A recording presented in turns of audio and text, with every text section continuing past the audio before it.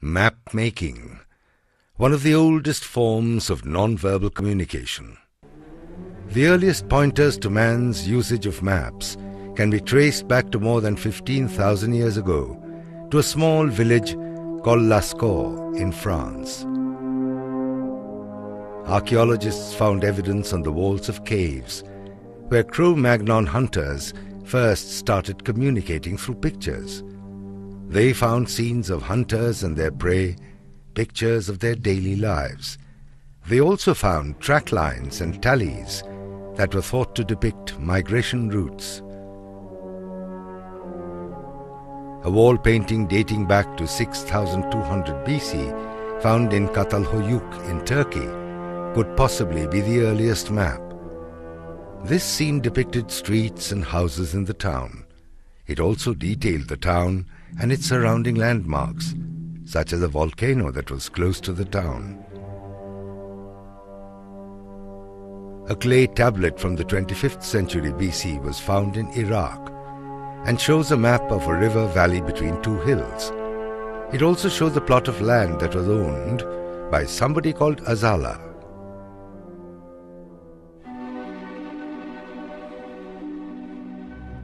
As the age progressed, the Greeks, being excellent seamen and explorers, began to bring news of new lands further and further afield.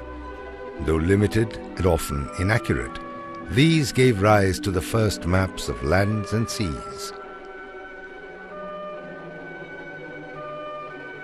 The first map of the known world was drawn by Anaximander. Born in 610 BC, he is known as the first mapmaker. Anaximander believed that the earth was cylindrical and suspended in space. He proposed that people lived on the upper part of the disk. Anaximenes, one of his promising students, disagreed with him and proposed the earth to be of rectangular shape, an idea that we draw on even today in rectangular map neat lines, computer screens, and document pages.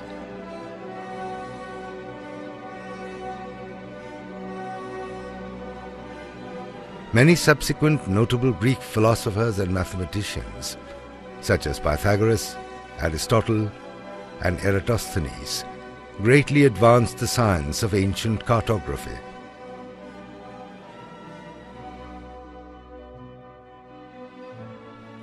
Pythagoras is credited with the introduction of a model that divides a spherical earth into 5 zones: 1 hot, 2 temperate, and 2 cold, northern and southern. Aristotle proved the earth's sphericity with scientific arguments, and Eratosthenes was the first to use meridians and parallels to divide the earth into sectors and reference places using grid points. In 140 AD, Ptolemy wrote his major work, Geographia, in 8 volumes.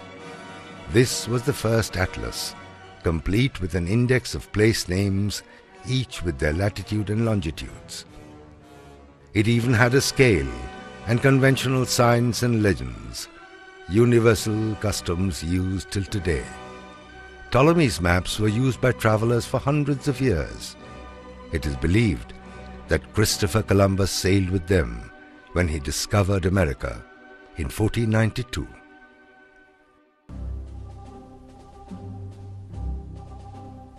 In the Persian and Arabic world, in 833 AD, Al-Khwarizmi's Khitab Surat al-Ard, or Book on the Appearance of the Earth, was completed as a revised and a completed version of Ptolemy's Geographia.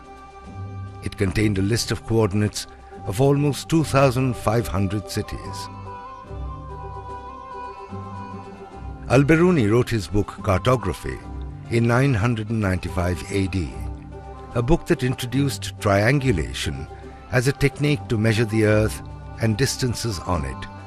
He found that the radius of the earth was 6,339.6 kilometers, a value not obtained in the West until as recently as the 16th century. There is a long gap in our knowledge about the development of maps from the 2nd century AD until the medieval period. By this time, most world maps reflected the religious doctrines of 14th century Europe. The Church of Rome was the driving force behind mapmaking, and Jerusalem was the center of the known world. The Hereford Mappa Mundi, dating from 1300, is typical of this type of European map, showing Jerusalem at the center and the east to the top. In 1569, Gerardus Mercator of Belgium drew a world map on a cylindrical projection. This later became the standard map projection for representing the world. Most mapmakers, even today, still base world map projections on it. By the 17th and the 18th centuries, inventions such as the magnetic compass, telescope and sextant paved the way for further improvements and greater accuracy. Many new maps followed as great explorers and traders returned to fill in the blank spaces of the ever-expanding world. The biggest revolution in mapmaking occurred in the 1970s with the development of the Geographic Information Systems, or GIS. A GIS captures, stores, analyzes, manages and presents data that is linked to location. These systems combine mapping software with remote sensing, land surveying, aerial photography, mathematics, photogrammetry and geography. And so it goes on. The sky is no longer the limit for mapmakers. Satellites orbit celestial bodies now and send data back to Earth. Data which can create detailed landform maps and images of planets and moons we are unlikely to ever see in such detail for real.